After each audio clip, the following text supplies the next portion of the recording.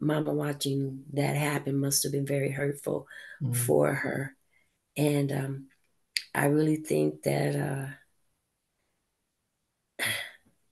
my mom had a dream as well to be a star.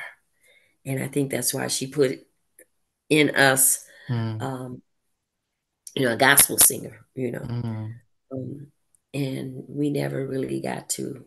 A lot of promises, Mom, we're going to do this and we're going to do that. And, you know, but that never came full circle either. And now my mom is um, in a nursing home.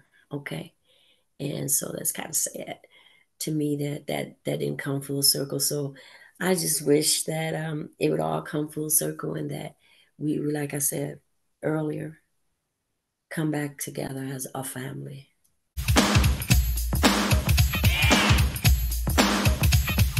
But Nice meeting you. nice meeting you too. And so as we start off, we have a global audience, so everyone comes from everywhere, from America, the UK, Africa. They always like to know, where you're sort of born and raised, so we can get a geography map as to where you're from. I was actually born in Detroit, Michigan. Left there when I was like 12, 13 years old.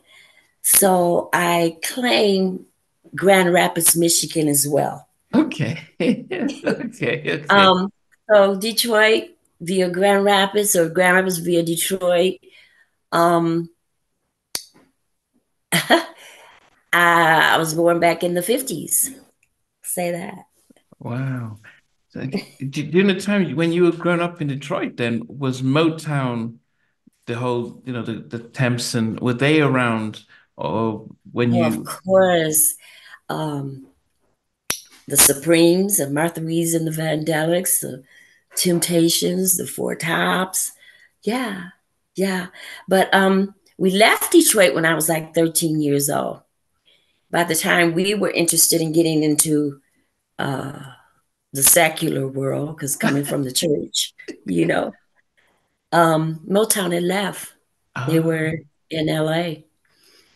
did you ever think that you've missed a chance when they moved out, or what did that? No way. Okay. No way. I can remember seeing the Jackson Five on the Ed Sullivan show. They're, you Yeah. coming out singing. And I said, that just inspired me. Me and my brother Bobby, who was in the group Switch, Yes, uh, yes. we said, we can do this. We can do this. So I never thought, Motown not being there anymore was going to be, I didn't even know I was going to be with Motown. I just knew I was going to be a star. I'm going to be a Wow. star one day. But when we got out there, Motown was there. Then it was like, hey, you know, Yeah. yeah, let's go with Motown. Yeah, you started off by saying the secular word, and I take it that your faith and growing up within the gospel scene was really something that really was important for you and your family. Of course. Yeah. Um, Raised in church. And we didn't listen to secular music. We're supposed to be listening to secular music. So we would sneak and listen to it. Um, we were raised in church. Mama, started us as children singing. And I was first since I'm the oldest. I'm the oldest of the 10. Wow. And Al actually is the fifth. He's the sixth child. Yeah. Um, he's like the oldest of the next five. There's five of us, and then there's L, and then there's four behind him. So I call him the oldest of the second five. The first five paved the way in everything. So me and Bobby are right next to each other, and we were raised in the church. I started singing Lord's Prayer in church. They would request for me to sing. My uncle was the preacher, so he would take me with him, and he had a little treat for the churches that he preached at. I got my little niece with me today, and I was singing "Only What You Do for Christ Will Last," somebody bigger than you and I. And it was always said, okay, you guys, we don't want you to go to the secular world. No, the secular world was where devil music was. So, yeah. What was it like? I mean, I'm the oldest of three or four boys, but Okay. we're all 2 years apart. I can't imagine what it would be like being the oldest of 10 children. What was that like being the first child and have nine siblings behind you? I never got to be a little girl. I'll tell you that. Well, a little child Yeah. had to move out the way because the first five of us aren't even a year apart. So, and then it's like eight boys, me, eight boys, and then my sister, which I'm 15 years older than. Wow. So I kind of like took on not just a big sister, but a mother thing as well. But how hard was that then to be able to, especially in those days to think I've got to look after my siblings, support my mum with that, but I still have this dream of being a star. I mean, is there a balance between trying to pursue that career, but then also supporting your mum with your siblings? Well, um, I had a very abusive childhood. Okay. So I don't know. I have books out about it called The Kept Ones, Mm. three-book series called The Kept Ones. Had a very abusive childhood. And I was raised in a biracial family. My father's white, and my mother's black. So back in those days, it wasn't seen like that, where the father was black and I'm sorry, the father was white and my mother being black. We didn't see any other children like us. So, and it was very strict back in those days. It was strict. The parents were strict. Um, so I wasn't really, I was more into the church. So Mm. I wasn't really thinking, oh, I'm going to be a star. I didn't think that until I saw like a Michael Jackson and then one on Ed Sullivan's show. Um, I just knew that, I think in the beginning we didn't know that we had a gift of singing. We thought everybody could sing. Um, and as later on when we went, we got into choirs and stuff. We knew that we everybody couldn't sing. Everybody didn't know how to do harmonies and all that stuff. So we kind of said, oh, okay, we're kind of special in that way.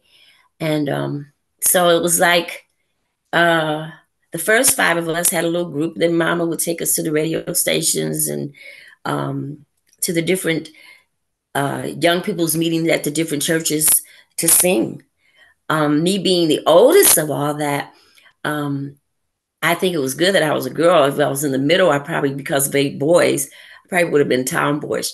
But I was able to, the age difference then was like that little bit of age uh, kept me a little ahead of them. So I could blossom around. You know what I'm saying? Yeah. But then, was it your mom's brother that was the pastor in Grand Rapids that you were staying with? Uh, when in Grand Yes. Rapids, was that your uncle, your mom's brother, or cousin, or something? Yes. Yes, that Okay. was my mother's brother. I, He was a I, pastor. and was he hoping to keep you guys, singing within the church, within the gospel community? Was Yes, that the hope? yes, yes. They were afraid for us to leave from the church, that would break us up as a family, Mm. which it did. But, um, and only what you do for Christ will last. And that was one of the songs that I was singing. That followed me all my life. Only what you do for Christ will last. Um, and then all the drama and the stuff that comes with being out um, in the music industry, they were afraid for us. Yeah. But whose idea was it to be able to say, let's come up with a group, as opposed to going solo? That'd be my mother. I mean, a secular group when we were in the Yeah, say yeah, that word well, again. yeah. Okay. Bobby was Mm. the one that was the first one to go out and sing, to do the little nightclubs, to play him and Tommy. And at first, Bobby wouldn't sing at all. He was teased as a young boy that he sounded like a girl, so he stopped singing. But he was still writing and playing the piano. So he would have me sing the songs that he would write, and I would sing the songs that I would write. So it was me, Bobby, and Tommy at first. Um, but I stayed in the church, and Bobby and Tommy weren't really in the church at the time. And so they ventured out to the different nightclubs in Grand Rapids. And from there, Bobby, when he got 19, he went to California and was in a group called White Heat, which was Barry White's band. Oh, okay. Now, if when he goes off, what's mom telling you guys and your uncle? Are they saying, "Look, stay back, don't go"? Oh, don't. Of course. Yeah, they didn't want us to go. And we didn't really want to go. I think we were more into the church. Mm. Um, and we wanted to do like Andre Crouch. Andre Crouch was a big, mentor of ours. Oh. So we we wanted to um sing in the church. We wanted to sing gospel. So we did a demo. And this is after Bobby and Tommy had left and they Yeah. were in California. I was with my brothers, Al, Randy, and Marty. And we were a group called God's Children of Harmony. And we rehearsed every day in the basement. And that's where we learned how to uh, blend and swell and cut off at the same time. And um, we would just get music, um, writing all the time, and singing our own songs. Um, so we wanted to be like Andre Crouch. We did a Ah. demo and we sent it to Light Records.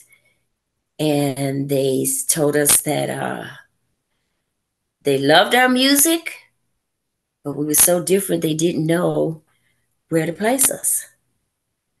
And that discouraged us, really did. It discouraged us.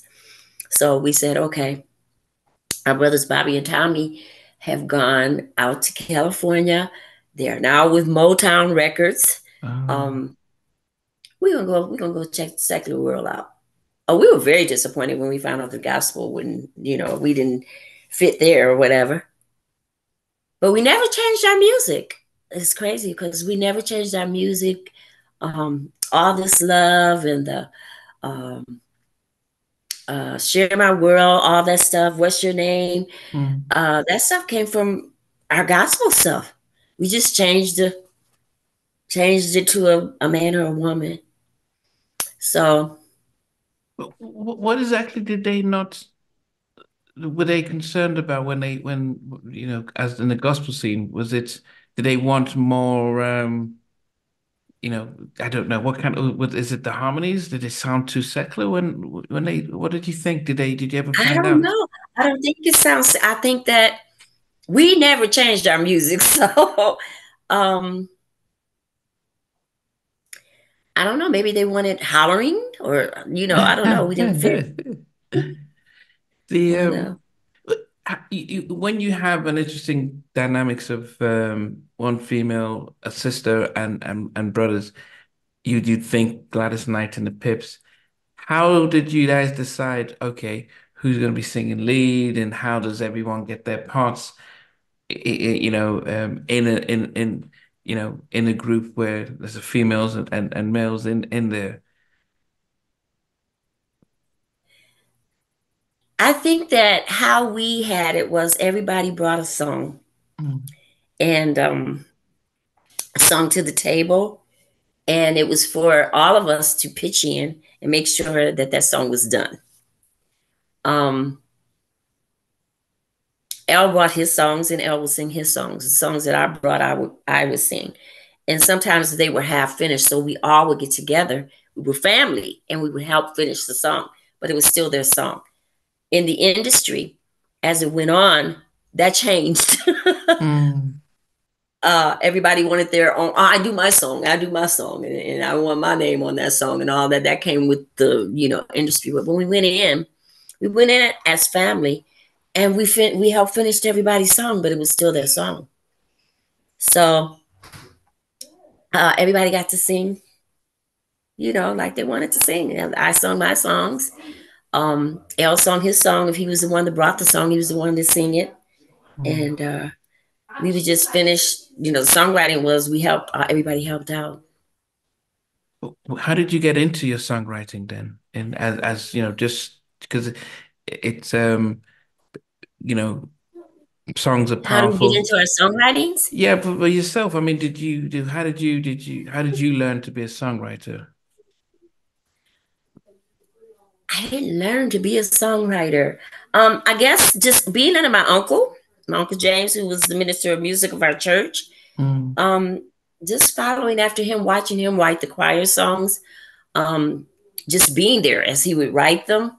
Um, we learned how to do a lead, a hook, um, and a bridge, to a song. Write a story. I think mine started out with poetry. Mm. Um, just writing poetry and singing little melodies came from made hooks. And we started at a very early age at making little hooks up.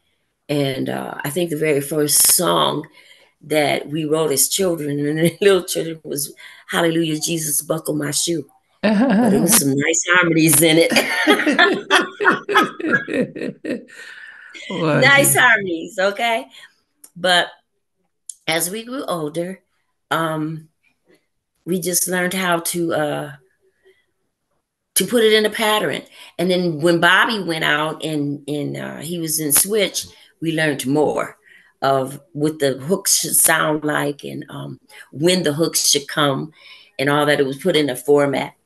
And it was crazy because when we first came out there, we didn't know about strings and horns. We know, we didn't know that goes on the album. We do all that. So we were singing our strings and singing our horn parts. So when you hear on What's Your Name, the ba ba ba ba ba ba ba ba ba horns and wow. ooh la la la strings.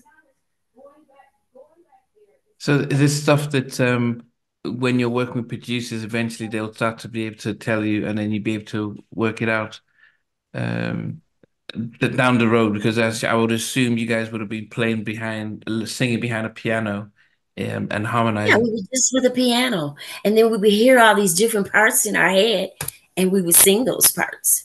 You Wow. know, so it's like when we were little, the little parts of Farah Jacques, Farah Jacques, that Farah Jacques, the sing behind it and all that. We Mm. learned that, and then we just learned how to put them in songs. It was just part of our creativity, I guess. Then, So we got it from my mom.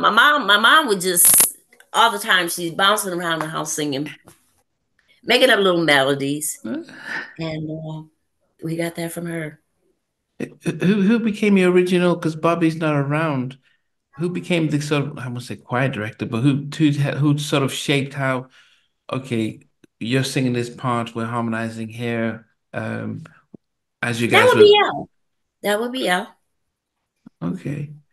But he was the youngest of the first five, so how come he was given that responsibility? I would have thought it would be more of the older set. So, Well, it was the oldest, but when we became a group, L was the one that played the keyboards, and he was the one that picked out all the parts. No, it's here. It's with this chord. It's with that. You know what I'm saying? So Bobby and Tommy and I were never a group. okay. Okay. But when we became a group, DeBarge, it was me, L, Randy, James, and Mark. So we would usually sit at the keyboards and pick the parts out. Was So L the L would be. only? Oh, was he the only one that could play out of? The Was he? keyboards? No, Yeah. Bobby played keyboard. James plays keyboards.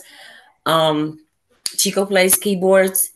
But Elle and Bobby were the main keyboard players in the family. Okay.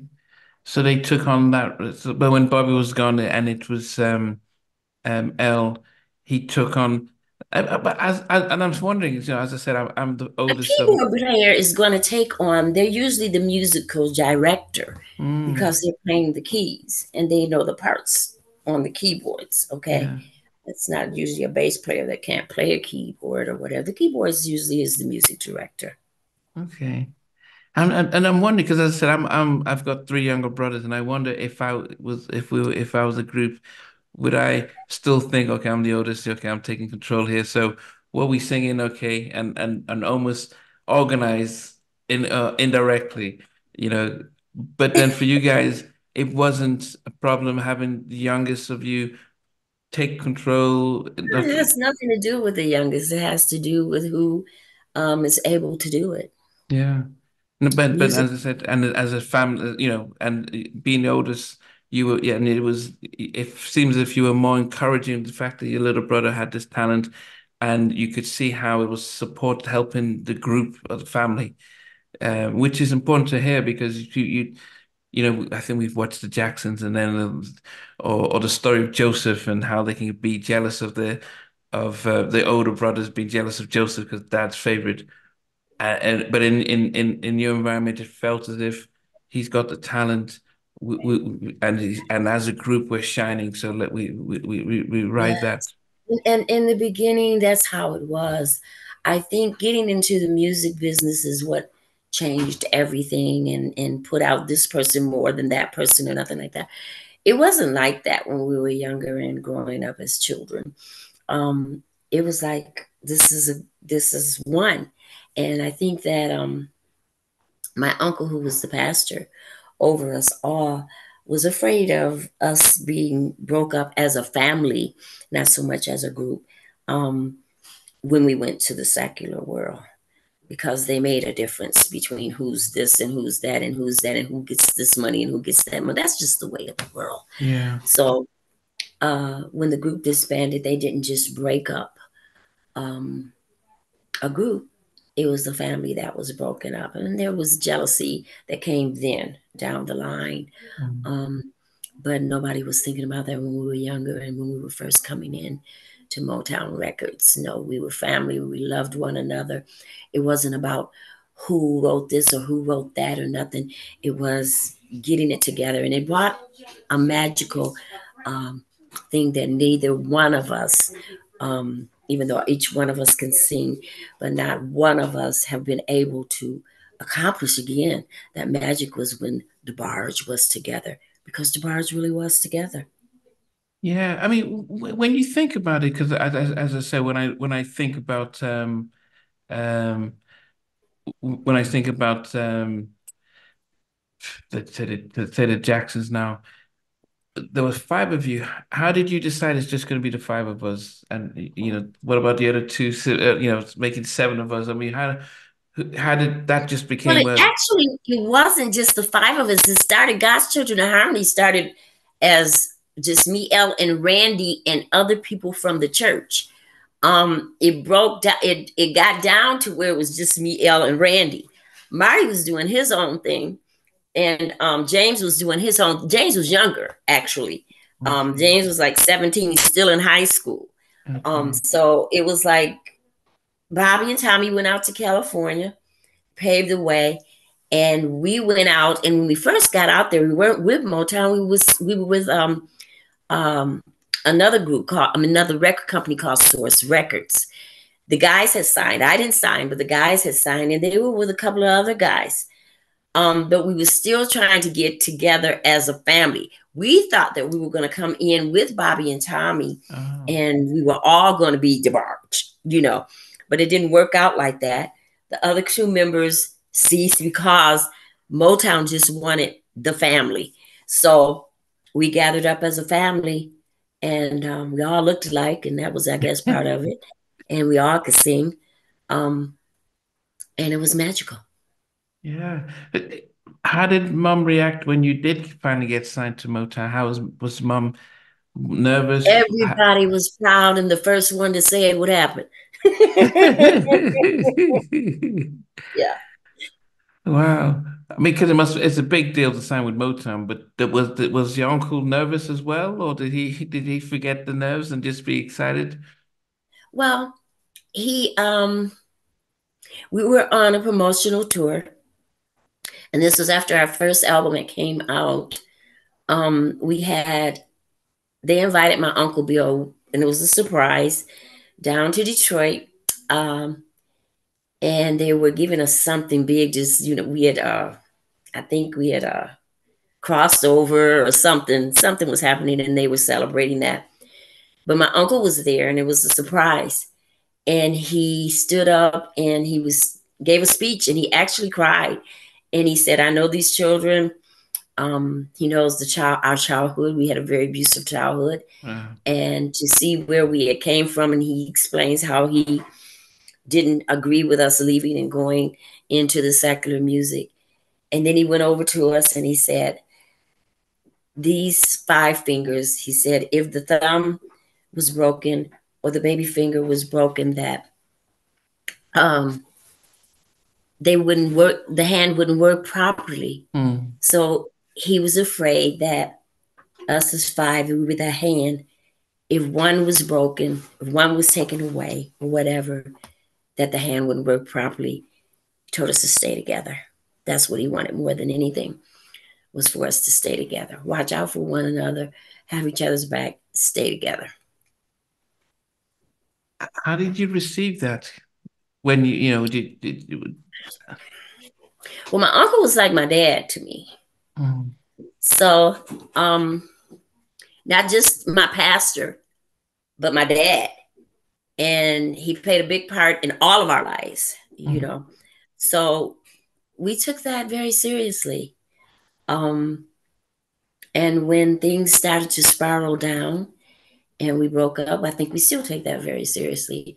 We hear his voice. He's not with us now, but we hear that voice saying for us to stay together. Yeah. I mean, The anointing, I feel, was on the family. pardon? And I kind of explained that when I said it was magical Mm. together. And I think that we all believe that, and that's what we believe. Um, Kind of like startles one another. You know, we Mm. miss one another. Miss that. Especially when as I mentioned, when you've gone through a lot together as a family, moved to Grand Rapids and being bonded in church and singing and harmonizing for the fun and love. Then and I do wonder when the first five go away to form the Barge, then you've got two others, and Tommy and Bobby in Switch, so it leaves the three youngest behind. Um, and then the hope is, okay, well, as a five, we'll hold the fort down. But as most of us are learning a lot about the industry and how it can be divide and conquer. But the fun part is when you're recording your first album, the self-titled album, and you all get a chance to write. What was that process like when you're recording the Barge at like around 80, 81? Well, the first time when we went in, we had to show Motown that um, we could do it. We could produce and we could write our own songs. Motown was a record company that was in-house producers, Mm. in-house writers. You Nobody came in and just wrote their own songs. They had inside writers and inside producers. But DeBarge broke that mode, and I think Bobby helped us to break that mode because he came in writing his own songs um, in Switch, uh, making his own sound, and he bragged a lot about his brothers and sisters.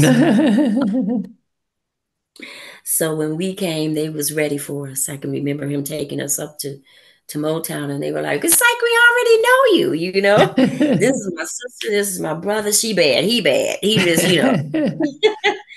So we didn't realize. We knew we were talented, but we didn't realize how much we had. We didn't realize that we could produce. Mm. That our songs were great. Uh, we did have our own sound. Mm, So Motown gave us that chance.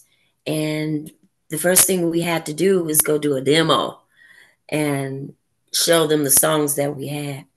So we was like, okay. When we did our showcase to get signed with them. And once we got signed, they sent us in to do a demo. And once we did that demo, uh, they were like, wow, let them go. Let them go for it. Then we went from the 16 track studio to 24 and 48 track studio, and we were just at all. Okay. Oh, we could get strings to do this. Oh, we could do the horns to this and sessions. mm, And, we were getting people on to work on the album that we were fans of, like Harvey Mason on the drums and Joe Sample on the keyboards. And, mm. that was exciting. And to see my brother L work with them, and they were at awe at how talented he was. Wow. He doesn't read music, no, okay. And then I just see Bobby in there directing, uh, like a symphony. Watching all this, I'm like, wow. I'm at awe, and then to sit up and to collaborate with them in writing, it was a good feeling. It was a good feeling. It was family. Um, I did a lot of writing with Bobby. Love Me Over and Over Again. I don't know if you know my catalog. Um, Love Me Over, This Is My Dream, Friend in the Sky. And then to work with my brother L and Bobby on the very first album was really produced by me, L, and Bobby. So they shelved that album because we went with outside management. But there's a lot of good stuff on the DeBarges, that album, coming straight from church, singing our horns and our strings. But Yeah. it's a very good album. You got What's Your Name on there. You got Queen of My Heart. You got Share My World, Yeah. um, which we Yeah. later went and did on other Hesitated. albums. Yeah, hesitated. You're so gentle, Hesitated. so gentle, so Yeah. kind. Yeah. And yeah, and so you all of us. I mean, but I guess just writing it, and performing it. Does anyone teach you, or maybe Bobby, since he was audience sweet, do they say, look, this is how the music industry works? Here's publishing. Here's your royalties and stuff, so you guys know what you're doing. So make sure everyone gets the. But That Bobby, came later on too, after we signed and after we gave away and after we did all that. Okay. Then it's like, oh, Bobby was a little ahead of us, but not that much ahead of us. wow, Um, when we first got there, like I said, we signed with Source Records. We had 7 years with another record company. I was the only one that was not signed. My brothers were signed. I had to get them out of that contract. We were starving. We were stars, not stars. We were stars. And we had to get out of that contract in order for Motown to even talk to us. wow, We knew nothing about lawyers, nothing about we were supposed to have a lawyer, wow, nothing like that. But God was with us. I went up to Source Records and I talked to Logan Westbrook, who was the president at the time, myself. And I said, you got to let them go. You got to let my brothers go. I'm not signing. He wanted me to sign. I'm not signing, but I don't want to be alone. I want my brothers. I want my brothers to be with me. And that man let us out of that contract, and we were able to talk with Motown. Motown put us on salary, which no other record company did, and we were able to uh, focus on just being artists, focus on being creative. Went in the studio with Bobby before we went in for ourselves, and we learned so much just watching him. Um, with his songs, how he did backgrounds. We would go in and we would do our background parts, and stack them. We could stack them, and it was so much fun. It went really fast. Before we would be there, we would start a session like at the midday of the day, and we wouldn't be out till early in the morning. wow. And time went by fast, but it was all fun. You know, all fun. I think Elle mentioned that you guys were trying to record and Motown wanted to get outside writers, and he said Stevie Wonder shows up and tells Barry Gordy that you guys should that Motown should let these guys do their thing and don't stifle their creativity. And Al was like, well, one, I was shocked Stevie Wonder knew who we were, and two, he didn't even know what the word stifle was. But did you did you see the Mo did you see that you mentioned that Motown gave you the space to do your stuff, but was it a hard thing for them to do initially? Did they need encouragement to allow you guys showcase your I talent? don't think that they even needed encouragement after they heard um our demo, Demo, yeah. you know. Um I felt that they felt we were great. Let them do their own thing, you know. Mhm. So we went in and did our own thing. I think Bobby might have had a lot to do with it. Like I said, Bobby being there first, Bobby being able to produce his own stuff, come in with his own records, and that was like a that was like a record in itself Mm. for us because Bobby was like, let me produce them. But Bobby didn't really do the producing because he was out with Switch. So he let me and Elle do it. Mm. So Bobby having that trust in us and saying they could do it or whatever, he was really close to Barry Gordy at the time. And Barry Gordy said, let him go. Wow. Yeah. When you move to, I mean, it's amazing because the way the industry is, you'd have 2, 3 years before the next album, but within a year, you're coming out with All This Love as an album. Um, why was it so quick between the albums, between The Barge and then All This Love, just a year? Because they shelved the first album. We signed with outside management and they weren't doing anything with that album because of that. We didn't know that. Okay. We were like, we're done with our album. We were proud of that album. Barry Gordy came in at the very end, and everybody was like, the chairman has not been into anyone's sessions since the Jackson Fives have left. Wow. He wasn't even involved in anything like that. We didn't know that. Okay. And they was like, oh wow, Mr. Gordy's in on this session. And yeah, he came in and he was working with us and mixing and all that. But little did we know, we thought Mr. Gordy was gone from the company. He wasn't running, doing anything with any other artists anymore. But they said that Mr. Gordy was interested in managing us. We didn't know that, and we had signed outside management already. So when that was found out, that was like what an insult. Okay, you signing with outside manager, and Mr. Gordy wanted to be your management. So we were like, uh-oh. Nothing happened, Nothing happened till they put the song out. We barely heard it on the radio. Um, we were hearing Tracy Lattisaw while we was in Washington, D.C. And I'm like, I'm tired of hearing Tracy Lattisaw. Can we hear what's your name? That's our single. So I called Mr. Gordy, not Mr. Gordy, I called Jermaine's office. I knew Addie. And Jermaine was the one that got us, Jermaine Jackson was the one that got us with Motown. Hmm. So I called her and I said, Addie, we made a boo boo. We signed with outside management. She says, yes, I know. It's all over. Okay. Um, she said they shelved your album. I'm like, yeah, no. So she began to, tell me what all that meant. And, so I'm like, oh my God, we didn't know. We didn't know Mr. Gordy wanted to manage us. We didn't. So I wrote this letter to Mr. Gordy, apologizing, saying that we didn't know, and that we had to get out of that contract with the management that we were in. And I'm telling you again,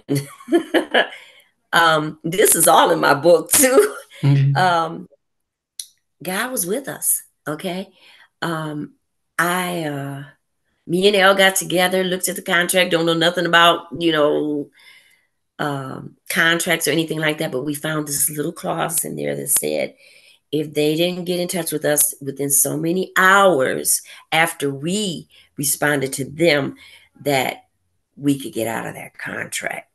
So we knew that they weren't going to get in touch with us because of their, track record. Actually, we were trying to get in touch with them with different stuff, and they would never ever. I said, that's where they're going to mess up at, and they did. And because of that, we were able to get out of That got and I was able to get a letter to Mr. Gordy. Mr. Gordy called us in, and the rest is history. So we did an album right then, and that's why those albums came so close together. Yeah, well, that's yeah, yeah. Your label, that's conflict of interest. Your label being your manager, they're supposed to have someone That's looking what after your that's what music. Bobby told us, and that's why we signed with us. No, no, no, no, conflict of interest. Go get out. Don't let them do it. But it was Mr. Gordy. Mr. Gordy. Yeah, goodness, see, yeah, that's not fair. But I mean, what could you do at the time? The the, with him as your manager and record label, what do you think you guys did differently with All This Love, the album, compared to the debut album? Did you have it? Because the songs of your sophomore album, produces songs that are still hits and still, treasures today. But what did you guys do differently? We Um, didn't sing our horns in string parts. We got strings to do it. We sung it to the strings and they sung it. We sung it to the horns and they sung it. That was the difference right there. Otherwise, I think we grew. Um, we grew from that. And we grew, I guess, in just our relationships as far as lovers, our lovers. We were happy. And that's where I guess all this love came from. Um, is waiting for you. mm, Time will reveal. Those songs were in us. We just brought them up and finished them off. yeah, and so and because I'm looking at the All This Love album, I could see, I like yourself and Randy and Elle. I like it. I like it, yes. It's getting stronger. Life begins with you. I'm in love with you. So just being able to write, and as a family, you're like, yep, that sounds great. Let's just sing. No one is thinking publishing again. No one's thinking of those things. It's just like writing the songs as we do as a family and putting them out there. Say that again, would you? No, sorry. So when you are writing the songs for the All This Love, and as I went through some of the tracks that you wrote, I'm in love with you, life begins with you, it's getting stronger, um, even I like it. As a family, you're all writing, and somebody's bringing in little parts, but you're writing, putting your names to it. No one is still thinking about publishing, and No, and you're just writing as you would as a just family writing. and enjoying it. And Right. your And manager when it isn't, when it yeah, came, when the pressure came of uh this is my song, that's my song, and you gotta have this song, got all that stuff. To the creativity to me was kind of, startled. yeah. But Hmm. as of the second album, so as with Barry Gordy as your manager, what was different? What did you notice any difference? Did he guide you guys differently? Did he? Because it still seems as if you guys still. We still were in charge of our music. We just had to get it past him. But Very Good, he did work with L. They have like you can find on YouTube where we were all together, and I think where they were working with us was on being on Soul Train, being on um, American Motown Bandstand. 25. We weren't dancers, okay? And so Barry Gordy was like, just let them go, just let them go. So, so on Soul Train, we was just all over the place. Um, as we grew, all this love, when we did the Motown 25, they gave us choreography um, and rhythm of the night Oh no, choreography. yeah. Before we've got a little whiles before we get to those one, but 'cause I do remember you guys on Motown 20, no, with American Bandstand with Dick Clark and stuff, and it just seems as if there was with the Jacksons were doing their moves and everyone does their moves, but the DeBarge just felt as if we just sway to the side. It was like. What was that about? Was it you guys didn't want to dance? You We weren't dancers. We were singers, songwriters, producers, not dancers. So, and like I said, as it went, Motown saw that and they got us choreographers. you think about Motown, the Temptations, the Four Tops, they were all about that, but they just almost forgot about the fact that That we was need. in-house. That's what they would do in-house back then. They stopped doing that by the time we got there. Oh, But when we got with Mr. Gordy, that was like a privilege that we were Mr. Gordy, because we wouldn't have got that if Mr. Gordy wasn't our manager. We wouldn't have got okay. that. So we got more attention. We got to be on the Motown 25. Um, we got to go to Europe. Um, yeah, it was a big difference with Mr. Gordy as our manager. Yeah, and then because as I said, you just go from one album. I mean, every year, but there was a little 2 year break before you come out with Rhythm of the Night, and I think this is when because by the time that came out, I'd moved from England to Nigeria to go to high school, at boarding school, and Rhythm of the Night was a massive song around Nigeria, and I think most parts of Africa. It was just because it sounded very similar. It reminded us of Lionel Lionel Richie. Richie's All Night Long, that type of feel good. So it connected with a lot of us in Africa at the time. Um, And that's what the record company did. Okay, they saw that Lionel Richie's song was going off, and let's work off that. So they got uh, Diane Warren mm. and gave her, listen to this song and give them a song like that. Now that's different because you guys are writing a lot of your tracks, but when somebody else did you not feel as if, well, we could write off it? Why they bring somebody else out? So what was the thoughts among you guys as writers? And producers, we didn't produce that as well. Yeah, They were trying to take us over from R&B to pop. how did you guys feel as a family when they were trying to make that shift? We were just going with the flow. Okay, so there was no like, no, we're R&B, No, no, we no, no hard. arguments at all. Uh-uh. Okay, okay. And but as I said, it was a big hit. Um, was that the only am I right? There's some trivia question that says Rhythm of the Night was the only video that was shot.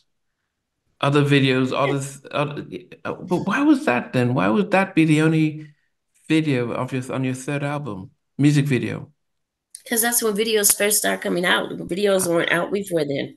Oh, so they'll probably get performances when you're on, say, American Bandstand or. Exactly. Okay, Mhm. okay. And then the group Um. broke up after that, so it wasn't. We broke up right when the videos were coming out. Oh, yes, because next to the. Oh, so, but then you have a global hit with Rhythm of the Night, and you've got a video and doors are opening. Um. I would have thought this would be like, wow, we're finally really mainstream and we're moving. And then you've done Motown 25. What do you think as the oldest caused it not to Well, it started back before the Rhythm of the Night that they had started working on actually L doing his own album. So that was bringing conflict, did contracts that we were getting ready to sign, and this one making more money than that one, and this one getting more attention than that one. That stuff was going on behind the scenes. So by the time we got to um, Rhythm of the Night, that album, you see great big picture of Al and four little pictures of the rest of us guys Oh, on yes. there. Yeah. So that was our politics. Our things were happening. Al was on his way out. We didn't know it. We happened to look on TV one day and Al was there singing by himself. Who's holding down and now? Okay.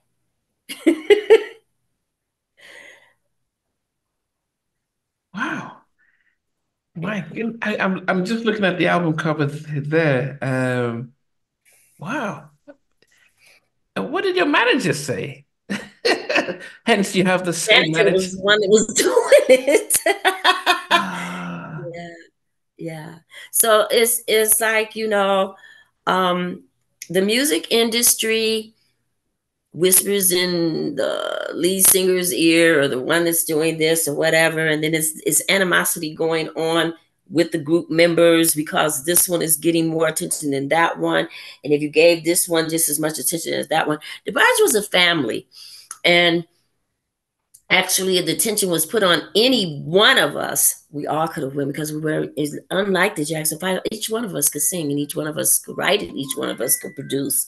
mm, um but that brought a lot of animosity among the family members. Okay, that was going on, especially among the boys. And then I had a family of 8 very good looking guys. Okay, in the family, and then we had the women, the fans, all that, and it brought a lot of animosity, and that caused a lot of problems in what was going on in the group, DeBarge. And everybody was coming like they, I could do my own album, I can do my own album, I can do my own, so that's the group had broke up.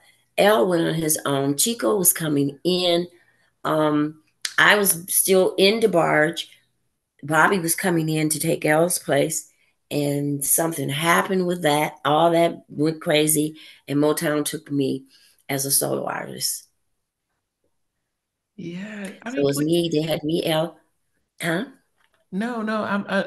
I guess it's yeah. It'll, as I mentioned, if anyone, as you said, any one of us, yeah. And I wonder if that Gordy was thinking just how big Michael had become away from the siblings, and it was like this could be. I missed out on a off the wall and thriller, so L could be as big. So let me do the same type of thing. I don't know if that's if he's just thinking about something like that, and because you I have wonder no idea why what he was thinking. why All I know break up? is Yeah, he was thinking business. That's yeah. that's that I know. Okay, and because even when they took me as a solo artist, um, they only took me, and I didn't know this at the time till later because they didn't want any other company to pick me up. They had made DeBarge big, and it was coming at a time where I could have been picked up by another record company, and they didn't want that. So they picked me up and just helped me. Mm, yeah, yeah, yeah, So the yeah. focus was on L. They were going to make the focus on L. And, you know, that's what it really caused a lot of confusion. Like I said, it wasn't in just a group in a family. Yeah, yeah, yeah. The siblings. I mean, do you guys Yeah. have? And I guess it's the rest of us. We assume we're all sitting at dinner at night and having a conversation with moms. But you guys are adults, so you all have your own places and your family. So you're not sitting and having dinner together like you did when you were kids. So you don't have the space to have these conversations to say what's going on. Okay, how do we resolve it? Come on, we love each other. I guess it's not like that when you get older and you're in this situation. Yeah, life happens, you know. Yeah. My brother Bobby, we lost him, who was the big brother of the family, and never dealt with him, dealt with that, his death, as a family.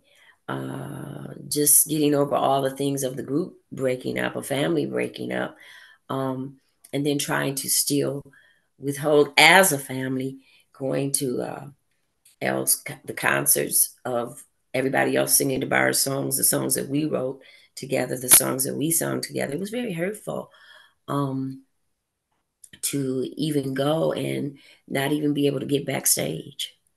Okay. Hey, we're DeBarge, you know, and then the drug problems and all that, begin to happen. And not just with DeBarge, with L too, you know. So it has never come full circle, and it is my dream um, and a desire of my heart that we come back together at this stage of life, just as a family. Um, I used to dream of us all coming back together. The geek was did DeBarge come back together and sing, but I'd be just happy of us to just come back together as a family. It's very hard to be where we are and where we went in life, um, the fame and everything, to even talk about it because fans see us as this loving family. The Barges love, and I just love that family, and they're, you know, um, and we do love one another. That's not it, but it's we're very estranged, and it breaks my heart, really, because we did it all together. We made it all together, and we all know God, and only what you do for Christ will last. And it's like I've been there, done that. Nothing else out there that really means anything to me. Can't take it when you die, you know?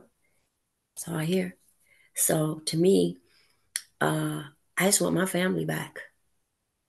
That means more to me than anything. But it's a God. I know that it's a God thing, you know, for that to happen. And but it's my desire. It's my heart's desire. Yeah, but I did see you guys as a family singing in a church. Um, I don't know if somebody recorded all of you singing in a church with L, Chico, J, everyone was there singing. I remember singing My Heart, My Soul, harmonizing as a family. Was that a one-off situation? Because it was the most powerful videos I've ever seen. Just seeing all of you guys just singing and harmonizing with some of your and There's a couple nephews. of them, yeah. And it's sad because the second generation is so talented. Um, our children's children, Mm. and our children and our children's children, and nothing is being done. The torch hasn't been passed. The only one out there that's working is L, and you know, it's sad to me that we can't come together as a family. And it's sad when I see everybody else coming together, like New Edition and other groups coming back together just to go back out on the road again. And I wish, you know, Mm. it's my heart desire, uh, because it's just very painful. That's all. That's all I have to say. It's very painful. I'm able to sing, and I know that my brothers, if they ever, you know, uh, I want to say get the chance again, that they are able to sing as well. So, um,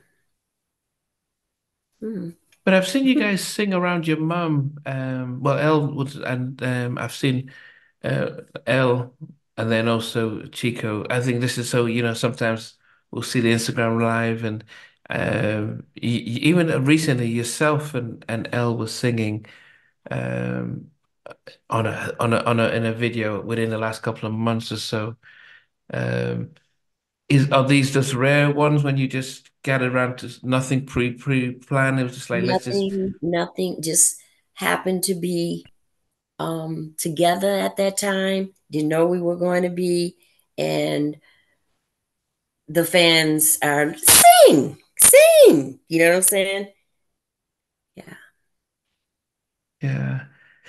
The how's your mom doing? Because I know that she just recently she did seem to go to hospital for a while. Is she's okay? My mom is doing, she's okay. She's okay. Um, Keep her in your prayers. Yeah. But then for yourself, what when you did come out with um the kept ones in 2008, what was your thoughts around writing starting an autobiography? My autobiography was written actually for me to have last cries. Um, I had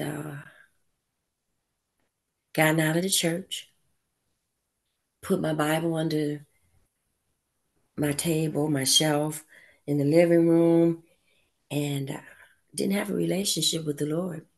The Lord followed me until I could follow Him. Mm, And I didn't know that there was a God. And I wanted Him to come see about me. I had been on drugs, was going up and down, back and forth on that because of the things that had happened in my childhood that I never dealt with. So I started writing my book just for me. mm, And as I wrote it, it was dropped in my spirit that there are a lot of people out there that are hurting just like I'm hurting, mm, and that I would like to be a mirror to those that need to hear my story. Uh, to hurting people, the secrets keep you sick, mm, and that how I got through. So it's a 3 book series. The first one is about my childhood, which is very good because a lot of people want to know what happened to DeBarge uh, the drug problems and all that.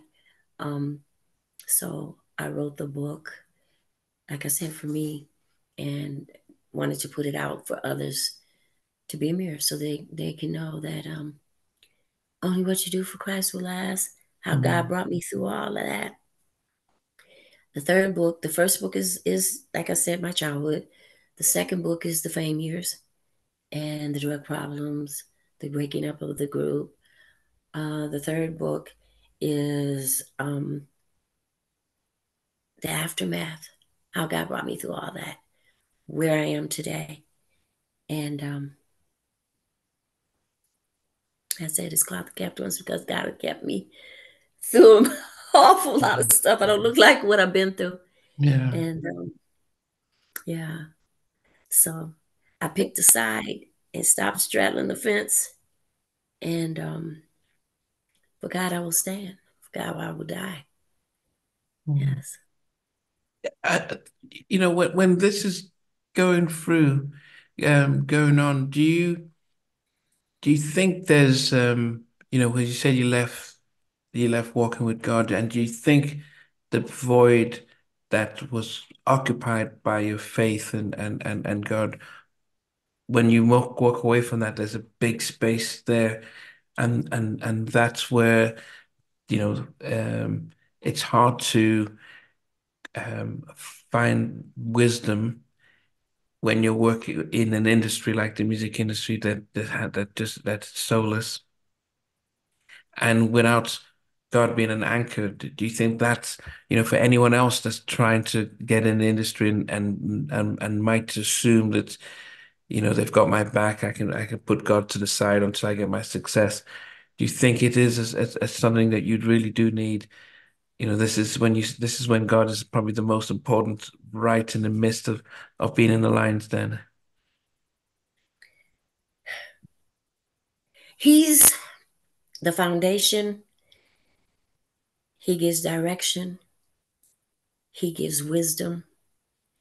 All of that which you need in this music industry, and especially today. Mm, People are selling their souls to be famous. And it's not worth it. It's not worth it. Um, I've been in that dark place, being on drugs, and some people don't make it out. I'm glad to be here. I've been in a place to where I might have sold my soul. I've been in the music industry. It wasn't going on back in the day like it is, my day like it is now. But only what you do for Christ will last. They're looking for what I got right now, and that's peace of mind. You can't buy it. Money can't buy it. And I don't care how much money you got. When COVID came, we all were the same. And it's the same mm, with, it's not worth losing your soul over. It's not worth the peace of mind that you can have when you go to bed at night. All money ain't green. And those people look like they're happy. No, they're not happy. You see, look at what's going on today. They're fighting one another, telling on one another, going to bed with one another, sacrificing one another. Okay. And anybody, we all were born with this void inside of us. And that void belongs to Jesus. How do I know that? I've tried it all.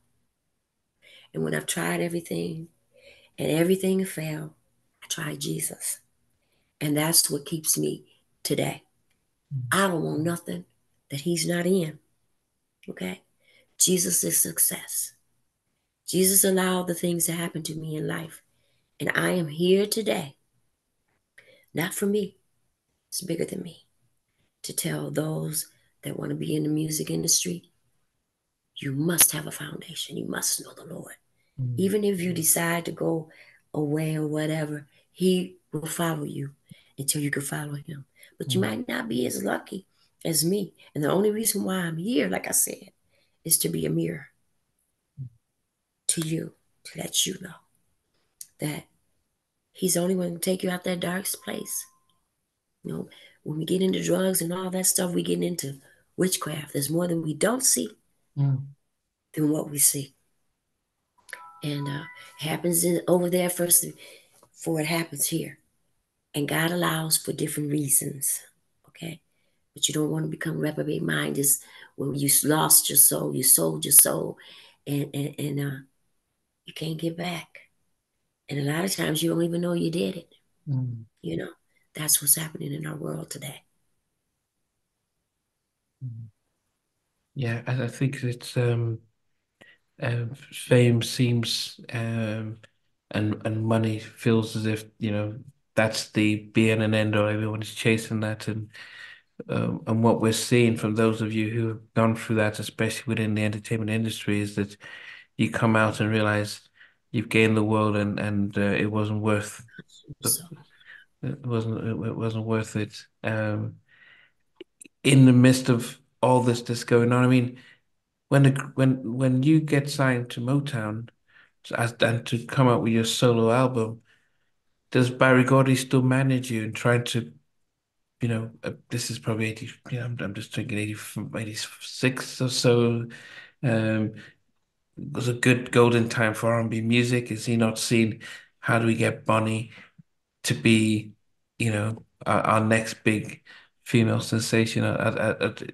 Was that on their mind, or was it let's just put anything out there so no one else gets her? there. Number Wow. two. So they didn't even put efforts in any, No. they could have gone better producers and pushed the songs on I radio. think you got good producers. I think they, all that, but they just didn't push it. Um, they didn't put anything behind me. No. Wow. And then, And it's like, hey, like I said, there was a lot of stuff going on with DeBarge, period. mm, The personal things that were going on between us and, as a group and individually that caused a lot of things that were going on in the business. Uh, was it a good business, you know, investment? Um, or should we just put all of our efforts here? They mm, had just signed Chico, and they had actually, L has just started to be on his own. And so here I am saying, okay, I'm going shopping, and they're like, no, we don't want them to take her, and they can, okay? And they put all the investment in her because that's all they got. So we'll take her and hold her. And that's what they did. And so, yeah, it was very hurting. it's But it's this, okay because God allowed. yeah. And I'm here today through all that, through my childhood, the things that happened to me in my childhood, um, through the music industry, through being the oldest and watching my brothers and fight amongst one another for losing my brother that was right next to me. Mm, Um, for the different marriages that I went through, all of this stuff today. I'm here today, and I'm here to tell the world that only what you do for Christ will last. Mm. Yeah, I mean, you've gone through, I mean, I don't think there's anyone who, I mean, we're also the unsung.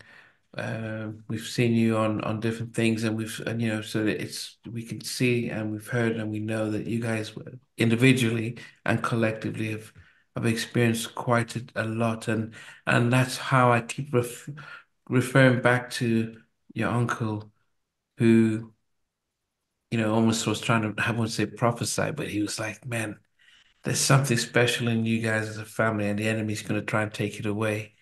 And almost as if no, we'll be fine, and but no one can predict how dangerous and how challenging it can be, and you wonder why all this is happening if there isn't such an amazing special talent that's been placed in the individual, you guys as a family, that is worth fighting for.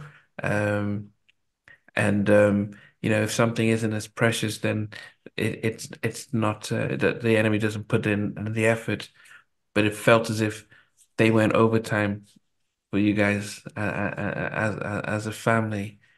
How does mum, your strong mum, manage to see her kids? I mean, did you know how does she? Could she talk to you guys, and or is it hard to listen? In the when in those challenging times.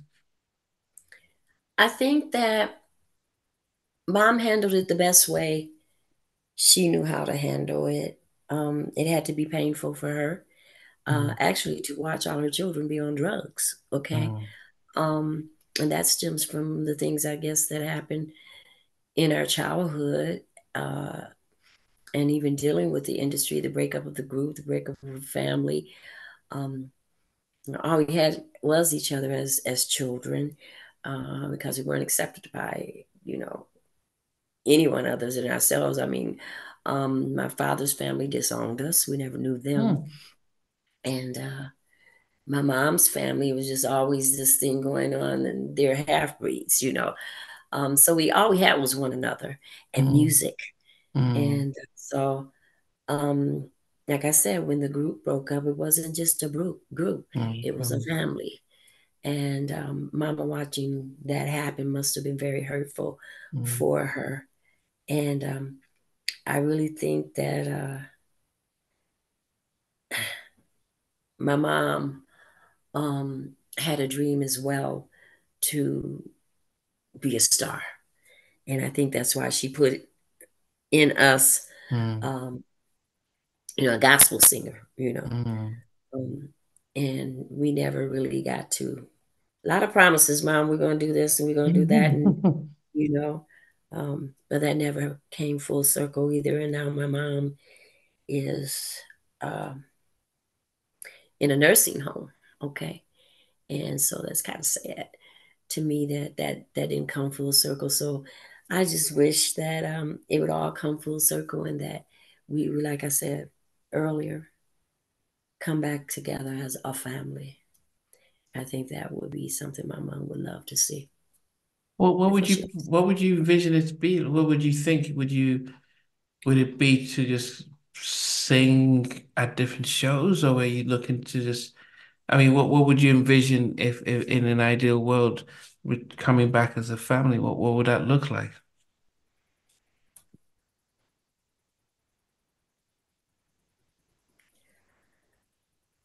It's a God thing.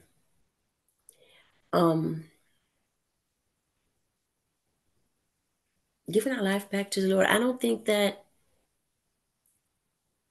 any of my brothers have gotten as far as I have with dealing with myself. I think that we all need to deal with ourselves and then come together as a whole. That makes sense. I know that God loves us all. He loves them like He loves me. And if He can do it for me, He can do it for each one of us individually. I believe that with all my heart. Mm. You know, that's my hope. That's my hope. But that has to be done first. Come to the realization of self, you know?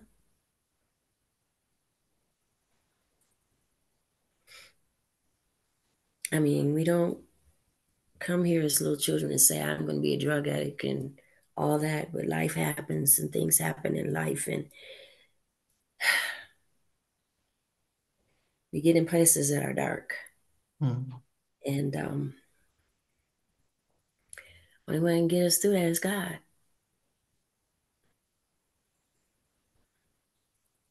I think that DeBarge needs to do that Yeah. Yeah. individually and collectively. Yeah. I mean, as I said, when I'm not doing this, I'm a therapist, How and are you? yeah, I'm a therapist. Yeah. I work with under 21s, but then also with families, and it is true that being able to when anyone that deals with experienced trauma, it then has um it's like if you don't put oil in your engine, and after a while the engine just breaks down, and you say, oh, why did my engine break down? And but it was something that happened 6 months ago when you didn't put enough oil, and it got to this point. And so with trauma, when something has happened and it's not dealt with, it has a way of affecting what's going to be going on forward. And you can patch it up, but if you haven't really experienced it and gone through it.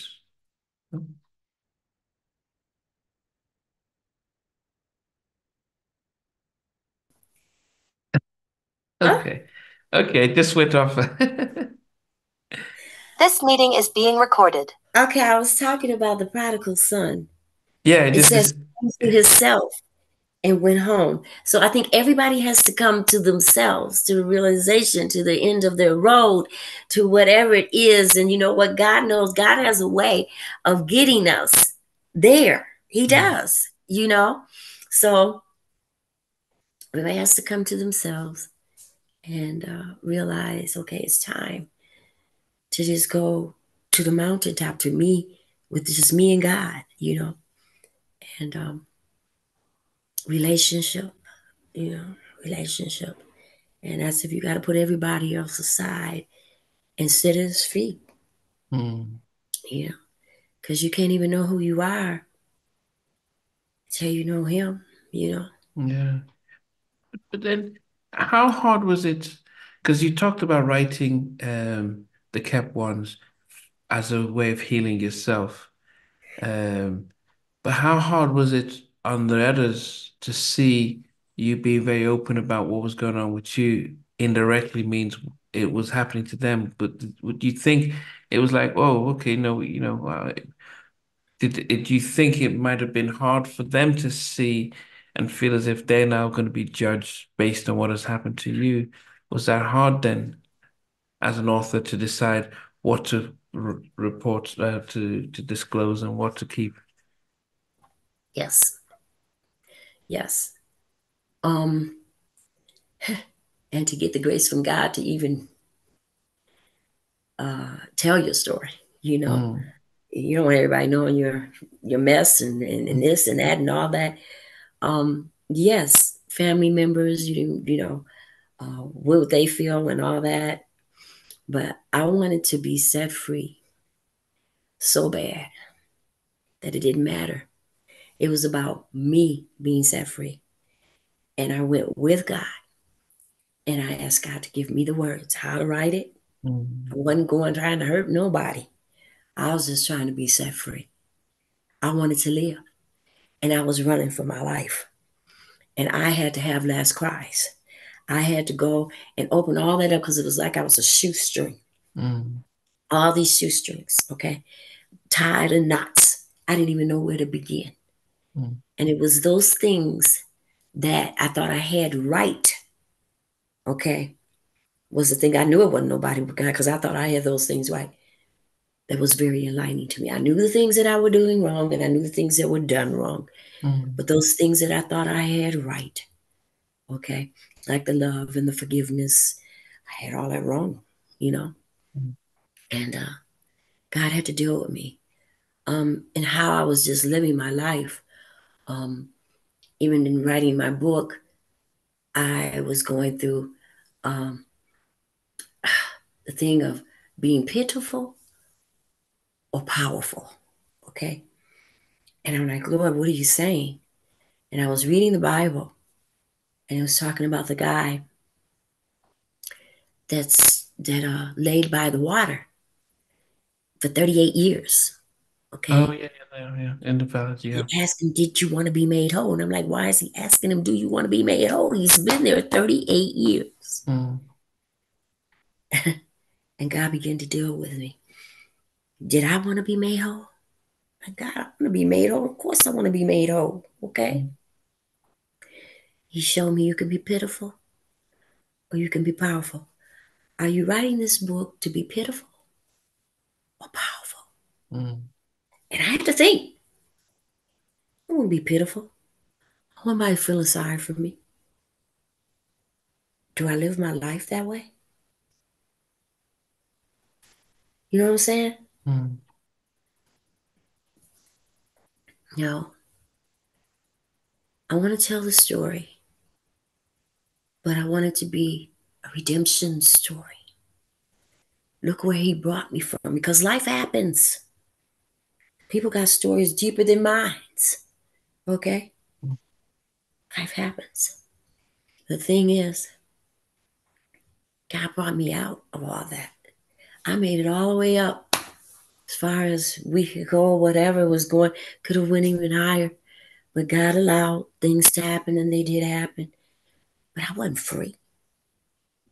Not like I am today. Mm.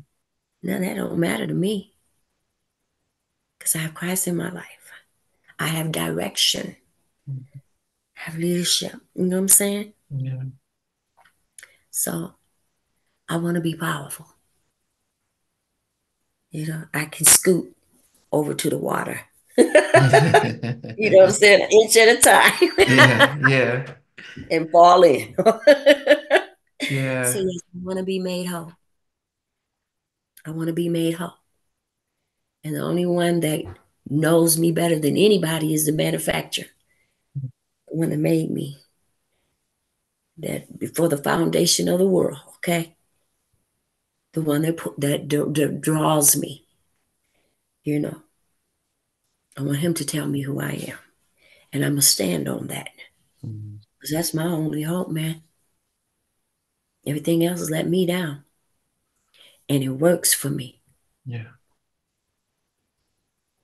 But as I said, it does. It's the challenge of do I cover up what I've gone through to protect my family, or do I just speak the truth in order to protect my family in the longer run?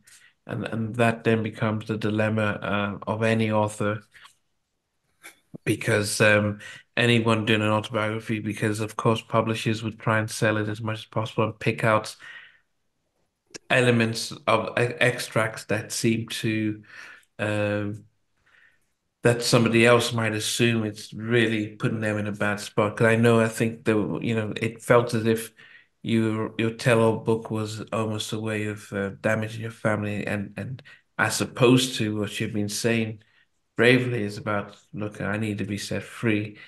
And it's almost like the AA, Alcohol Anonymous, where they have to go and say, apologize for something that happened 20 years ago in a way just to be set free from that. So it's like, and I'm not living in the guilt, and the guilt in itself, trying to distract myself of the guilt can lead you to go and find a distraction, which could be in some cases self-harm. It could be drugs, it could be alcohol, it could be any type of some things like that. Um, and I guess knowing the context as to why you wrote your autobiography and why you needed to be as honest as you can really makes a massive difference for us to see. It must have been a hard journey, and it was done out of love as opposed to vindictiveness or trying to throw somebody else on the bus. Like, well, I'm not good performing at concerts, so I'm going to try and drag you down with me, kind of thing. Well, I believe those that have read my book don't get that at all. Mm, I wrote it out of love. Um, it's not to hurt nobody, you know. It's just the truth will set you free. mm, Like I said, I took God with me, and I asked God to help me to write my book where it mm. wouldn't be that I was hurting anybody else. You Yeah. know, I'm telling my story from my eyes, and it's not vindictive because I love everybody. I love my dad. I love my mom. I don't even like people to even talk about them because it's not their life. It's not, Mm, when I hear different ones say, well, their mom did this and their mom didn't do this. No, no, no, no. That's not why I wrote my book. I wrote my book to see what Satan did to a family. The yeah. book was written before us, and Satan looked in and he peeked in too, and he said, they're not going to get to their destiny. She's not going to get there. Mm, And that's my job to make it. So I'm saying, look what Satan did, mhm, okay? Because I learned that God gave me the best mother and father that he wanted me to have, yeah. okay? And my father molested me, okay? And we lived in it for years. So God had to show me, honor thy mother and father. You honor the position. And why am I doing it unto God? Mm, So these things are what I express in yeah. my book. Look how he brought me out. Look what Mm, Satan did. Okay. I'm not the only one. yeah. There's other people that are being hurt every day. Yeah. Okay. Child abuse, all Mm, that. So it's not on no one person. Look at that person. Look at that person. They're this and that, that. No. My real enemy was Satan, is mm, Satan. mm. Okay. That's what it's about. How do you keep yourself from um from slipping, because if somebody's watching this and they're thinking, how do I keep myself from going back? What are the things that you do to go forward? I stay in the Word of God. I And stay at His feet. I have learned to do that because I've fallen so many times. Okay. mm, You can call me too much if you want to, but that works for me. Okay. When He said, keep the Word ever before your eyes and your ears. Okay. I guard my heart. Okay. I'm led by the Holy Spirit. I am totally submitted. I had to totally submit myself to that. And like I said, I straddled this fence years. And the Bible said he'll spit you out your mouth if you hot or if you're cold. mm, Don't, lukewarm, be hot or either cold. Okay. So I picked a side and I stand on that side. yeah, That's what keeps me. yeah. There's distractions everywhere. Believe me. Yeah, We wake up every day to distractions of this world, mm, distractions of our flesh, okay, yeah, and the enemy. yeah, Yeah, but you can do it. mm, You can do it when you renew your mind. Yeah. yeah. I mean, as a therapist, when I'm about to discharge somebody from therapy, instead of trying to go through what we learned and try to remember that, I'm very much focused on how do you keep yourself focused going forward? Because if you're constantly looking forward, there isn't any time to look backwards. And because yeah, if you're always thinking, if you want to aim for the stars, then you land on the moon. It just means that you have no time to look backwards to the things Yeah, that no have time to look at this. pulled you back. Um, you've Only to see where he brought you from. yeah, That's yeah, all. to really to acknowledge where you come from, but you're always looking forward and you're not trying to stay Always there. towards the mark. Yeah. Towards that mark. Yeah. Are there plans then now that you've written your to release more books as an author, or what Well, I are have the third one to finish yet. the aftermath, what's going on now, how God brought me through all that. The first book's just telling the story, first two books, and I'm finishing off the third book, and I want to do some motivational speaking, and also recording. I'm working Okay. on also a story. I mean,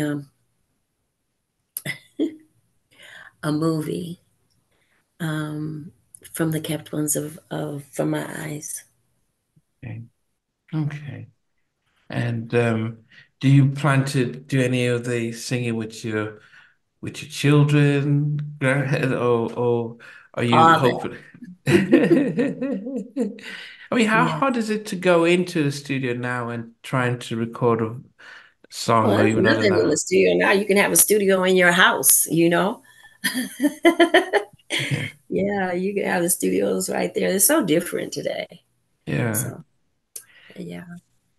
You know, one of the things when I do, I always ask my guests, you know, as towards the end of my interviews, is that if you to try and find out what your favorite all-time movie is, and I always paint the scenario that if you were on in an elevator and you before they get you out, you've got time, so you get to watch your favorite movie. What would you be watching? Wow.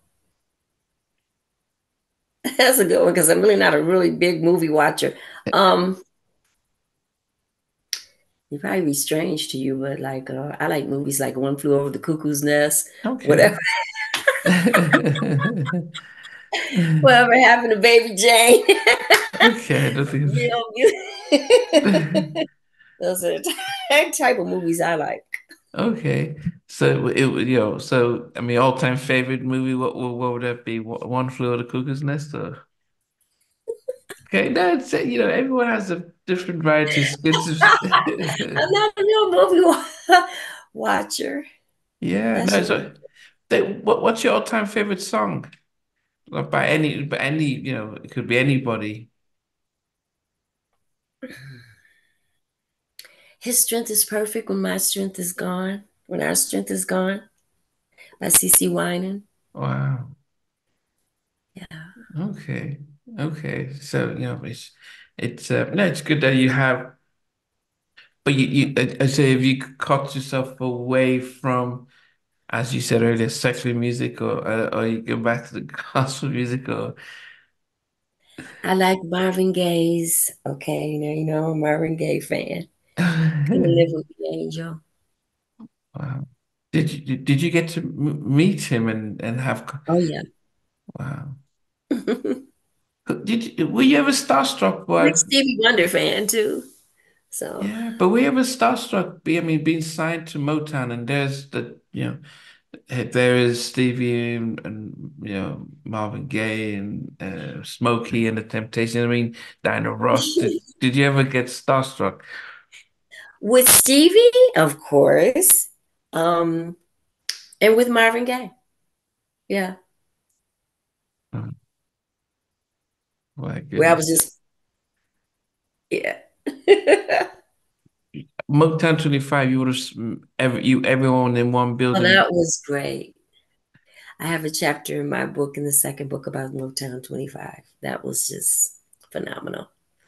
Yeah, Awesome. my goodness. Yeah, I remember when they introduced you guys.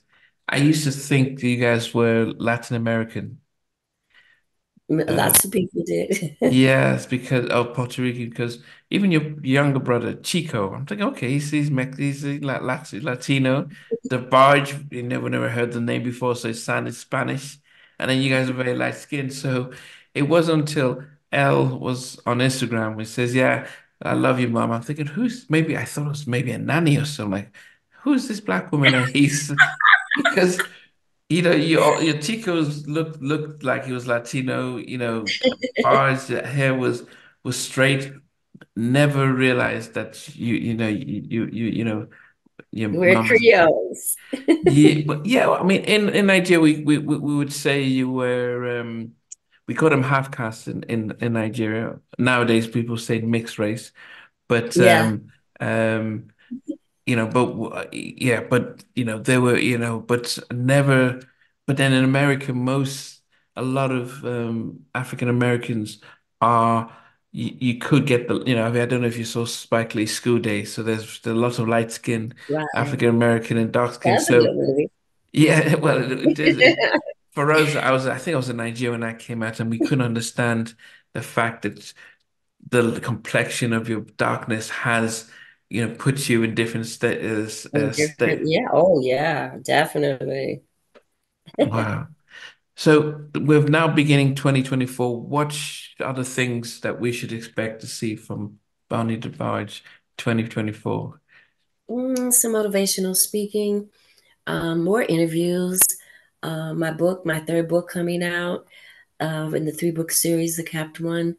Um, Doing some, I said motivational speaking, right? Yeah, yeah. Motivational speaking.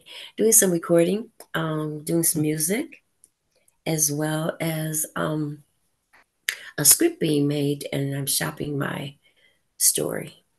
Okay. Wait, when you talk about music, are you looking to feature on people's stuff? Or are you looking to record your own music? And what is it that you're more leaning? Recording my own and maybe doing some work with others. Yeah. Yeah. And in the in the background, there's still that prayer that the family can get together and reform the barge, or is it just to get together to have a family picnic? What? Um, I don't think we can reform DeBarge. DeBarge is DeBarge.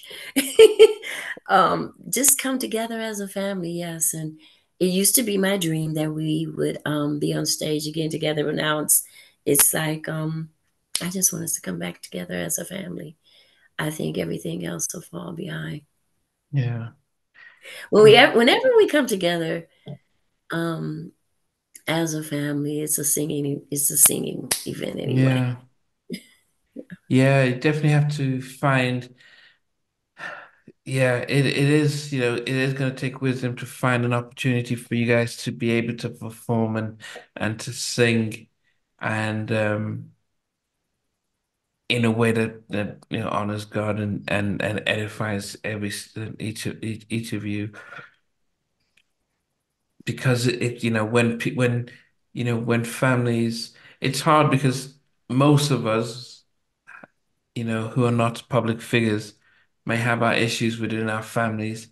But because we're not public figures, it doesn't, no one really knows what's going on. And we can, it's easy to put on a brave face and as if nothing has happened. But when you have grown up in the spotlight for so many years and it is much more difficult to get away with that. And even the opportunity to reconcile can be used as a stunt, publicity stunt, and so everyone can be very much worried about the motives, about the motives and things. But you know, if you testify about when you testify about how your life has been turned around, you realize nothing is impossible. And so that's something we can always look out for. Yes. Well, Bonnie, definitely appreciate the fact that we were able to go through this. Where can people get volumes one and two of the kept ones, your topography? You can go to officialbunnydebarge.com or you can go to Amazon. If you want Right. an autograph copy, come to officialbunnydebarge.com and I send out autograph copies. Okay. Yes. I mean, and as I said, it is something. It's definitely a worth read just to be able to go in detail. I mean, you've kind of summarized a lot of things, but to be able to go into details and hopefully that they hope is there hope when people read and hear your story. Yes, yes, it is. Um, I'm here today because of that. You know, Mm. in writing my book, I used to cry when I talk about it, but gotten over it. I've had my last cries. So, so it was very therapeutic for me. And those that have read my book, I come all the time. I always hear how they say that it was helpful to them. Yeah. Yeah. Well, definitely appreciate the time this and being able to share Thank you this. for having me. Yes. What I'll do when this goes out is to try and get the link to your book, both the website and on Amazon, so people can at least have access to be able to buy and download your autobiography. And I think the important thing is hearing you experience and go through something that most of us will never know and experience, but being able to come out of it um, is an inspiration. The fact that anything can happen to any of us at any time, and it's not where you've been, it's where you end up. And instead of letting pity and everything pull you down, you're able to you're still rising above it, and so it'd be really um, something to be able to continue to listen and support and pray for the family as well, because I guess um, on the outside it seems as if everyone's doing fine because we see the little videos of you guys gathering, but not realizing that it's not done for the cameras, but it's not always that straightforward and easy That's right. to, yeah. Wow. Okay. Well, definitely, Yeah, but I like to leave a ripple effect, and to impact someone's life. Uh, that's what it's all about to me. It's about kingdom work today. yeah, yeah. Well, Bonnie, it's been a pleasure listening to you, and yes, I appreciate Pleasure how. being here. Pardon? I said it's been a pleasure being here. Yeah, okay, thank you. Yes, and yeah, well, definitely yes, guys. As you're watching, we're praying for the reconciliation and long-term healing within the family, and it is uh, it is definitely something that it will be golden to see, and it would be lovely to see the barge on stage one day, singing Yeah. their timeless albums and classics, and who knows the tour that we never got back in 86, 85, we may get that we may get that in due time. Yeah. In time, Wow. we will reveal. Yes, time will reveal. I mean, you when how as the songwriter for a Dream, and you've seen it being used by Tupac and Blackstreet and other artists, what does that feel like? A song you Oh, I'm wrote so honored. many. I am honored. And I know that it's but by the grace of God that those songs have gone and stayed around to this day. Mhm. So who knows what God has in plan, Yeah, in but store for us. Yes. do you always go back to the time when you wrote it and think, man, I remember I wrote this and I didn't think much of it, but now look at it. Everyone's singing it and sampling it and stuff like that. Yeah. Do you go I'm back to honored. remember? Oh yeah, especially it was on football halftime. I think it was in 22, beginning of 22 in Super Bowl. Hmm. Yeah, I was like, wow, who would have ever thought? Hmm. It's been sampled many times. Yes, yeah, no, I'm on def. it. Have you ever, do you ever, I mean, do you ever decide to get and sing it, a live version of it with some of the other Oh, of songs? course. It's my dream to sing it with my brother Al. To come on stage, maybe sneak one day and show up at one of his shows and just say, your sister's right here on the side. And you have to play. Dun, dun, dun, dun, dun, dun. That's not a dream. I'll be right there. What's been your favorite sample of it that's been used in a song? Which I know there's many, which has been your favorite? My favorite sample probably would be by Fifth Harmony. A group Mhm. called Fifth Harmony. Okay. Yeah, I like the way they did it. Oh, Yeah. okay. I think one of the more popular ones was Blackstreet, and Blackstreet, yes, I yeah, like this too. and then Yeah. Tupac. I ain't mad at you. Yeah. Yeah. Those are the two biggest ones. Okay. Those are two. Yeah. Yeah. Yeah. Yeah. Um. Don't is it don't leave me? Don't leave me. Yeah. Yeah. That's what it Yes. is. It didn't, yeah, it didn't come out as a single, but it was on the And it was airplay. the Tupac says, I ain't mad at you. Yeah, I ain't mad at you. So yeah, I ain't mad at you, yeah. Um Yeah, it and that is the power of a good song, the melody and the lyrics and stuff. So yes, hopefully we can see see you guys perform and share it and bless us with that. But as I said, don't forget, guys, if you check out the Kept ones, part one and two are out on official DeBarge website, or search in Amazon. And yes, and as I said, and then we can follow you on Instagram and Facebook. What is your you Bunny DeBarge on Facebook. I have a music page that's Bunny DeBarge, and then at Bunny DeBarge on Instagram. okay, on Instagram? Yes. So we'll be able to follow and keep up to date and keep track, and we'll keep praying for your A mum lot of as ministering well. on my Facebook pages. Okay. Okay. Yeah, you know what? You got to keep looking forward so you don't look back, so you don't get held That's backwards. right. So yeah, no one's gonna ain't mad at you. If we sample the track, I ain't mad at you. That's right. Um, yeah, so it's been a journey. It's been great, and no, definitely appreciate this taking the time this evening as well. Thank you for having me.